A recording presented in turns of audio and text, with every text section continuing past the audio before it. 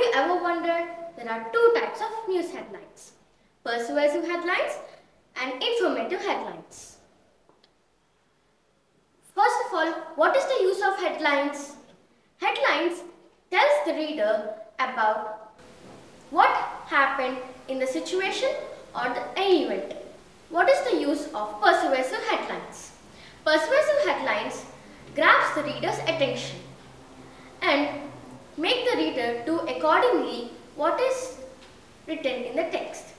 The reader may be inspired what he read and act accordingly or in a certain way. What is the use of informative headlines?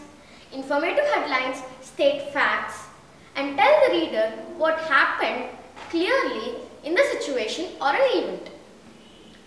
Let me tell you some examples of persuasive and informative headlines so that you may understand more clearly. First, the examples of informative headlines. IT debt surveys BBC India officers for second day.